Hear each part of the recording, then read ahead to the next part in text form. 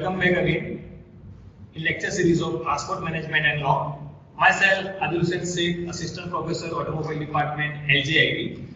We had already discussion of so many chapters of chapter number 5 Motor Vehicle Act. So today we are going to discuss about licensing of conductors of stage carriages. See, this is the important phenomenon, like whenever we are going to traveling for a GSRTC, at that time you have to know about licensing of conductors of stage carriages, right? Now we had already discussion regarding licensing of light duty vehicles, then two-wheelers, four-wheelers, heavy-duty vehicles. So, and in very first chapter we had already discussion of some most important definitions of motor vehicles and particular sections of Motor Vehicle Act. So, in this particular chapter we had a discussion of registrations of motor vehicle, chapter number 4 and chapter number 5 of control of transport vehicles. So, in chapter number 4 we had a discussion how registration to be made particularly for class of the vehicles, and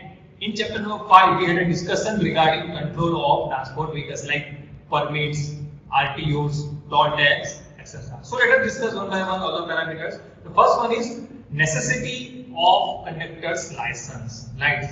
So let us discuss. No person shall act as a conductor of a stage carriage unless he holds an effective conductor license issued from higher authorities to act as a such conductors, and no person shall employ or permission for the conductors who is not so licensed to act as a conductors of a stage carriage. Means you have to take permissions from motor authorities to act as a conductor. You cannot act as a conductor directly in like GSRTC buses, conductor, then municipal buses or any BRTS buses, right? So we have to take permission from higher authority like Regional Transportation Office to act as a conductors in stage carriages. Now, further we had a discussion regarding disqualification for the grant of conductor license. So, which are the basic criteria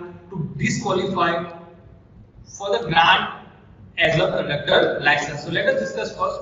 No person under the age of 18 years shall hold or to be granted as a conductor license. Means minimum age requirement for conductor license is 18 years. Remember guys, 16 years in licensing means to act as a driver with less than 50cc vehicles and without gear vehicles for 16 years, and for 18 years age required for conductor license as well as for eligibility to drive vehicles of light motor vehicles. And the licensing authority may refuse to issue a conductor license below the provisions. Like first one is there is a requirement of a minimum educational qualification, right? 12th pass or maybe a graduation required to be act as a conductor in stage carriages. First one is the minimum educational qualifications. There are so many criteria of the minimum education for different state for different. So in Gujarat there is a particular 12th pass requirements for the conductor licenses. And second one is if the medical certificate produced by the applicant is not to disclose that he is a physically unfit to act as a conductor. Means physical handicapped person cannot apply for the post of the conductor. There might be some issues from physical handicapped person's side and he or she is not eligible to act as a conductor in particularly stage carriages, right? It is a major issue in our system, and there might be a chances to file a petition against motor vehicle authorities in such manners in physical fitness certificate of the particular person to act as a conductor, right? So these are the basic criteria. Now, registrations of motor vehicles, most important part of your Motor Vehicle Act. So first one is the necessary for registration, right? See, registration of vehicle required, right? It is required, right? It is a mandatory it is the mandatory requirement of registration of the vehicle, because if we cannot register our vehicle at that time there might be a chances of there might be a chances of obligation of ownership, right? Second thing is the registration where to be made. There is a specially designed RTOs for the registration.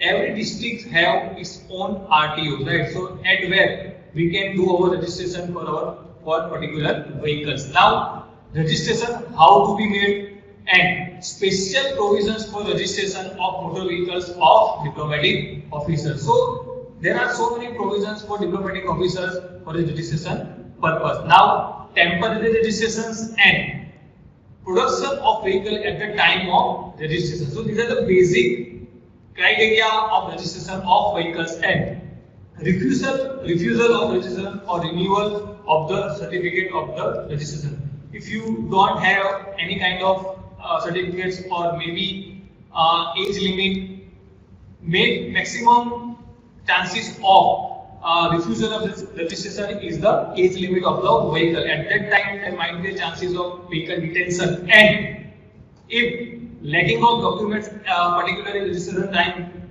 is not properly, so there might be a chances of detention of the particular vehicle. Means there are basic criteria of the registration of the vehicle. First one is the necessity for registration, then how to be made, where to be made. There is a special RTOs for there are special RTOs for registration purposes and special provisions for diplomatic officers like PMO, CMO. So they are diplomats, right? So they have special provisions for their vehicles. There might be sometimes chances of temporary registration, right? Whenever we are going for a purchase new vehicles, at that time, Motor Vehicle Authority provides us a temporary number. So this is a temporary registration of our vehicle up to the 30 days or maybe there is a limit of 90 days of temporary registration. Within 7 days, you have to register your vehicles in Motor Vehicle Authority. Otherwise, there might be a chances of penalties for your vehicles, right? So this is the registration processes. Now, another thing in the registration of vehicle is that whenever you are going to register your vehicle in particular motor authority, at that time your vehicle is throughoutly affected in India. Whenever you go at the India particular level, the registration is valid, right? And there might be a registration mark on vehicles of another states, right?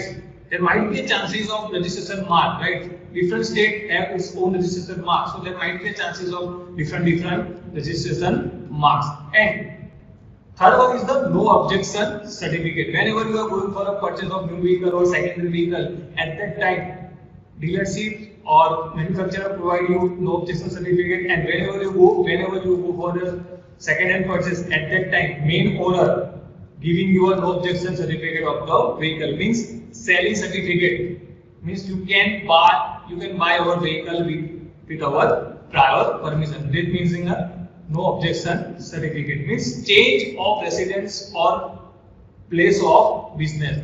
Whenever we are going for a change of residence or place of business, at that time you have to report your vehicles at Motor Vehicle Authority, and at that time you have to change your corresponding address according to your residence. Right now, transfer of ownership from one person to another person, and in particularly transfer of ownerships, we can say that first owner give NOC to the another person, and in some cases, in some accidental cases, nominee can be directly adopt vehicles and transfer the papers for their name, right? Then alteration in motor vehicle without permission of higher authorities or motor vehicle authorities, you cannot do any kind of modification in your vehicle. So this is the main important point. Nowadays there are so many people in our society going to be modify their vehicles without the prior permission of motor vehicle authorities, and at that time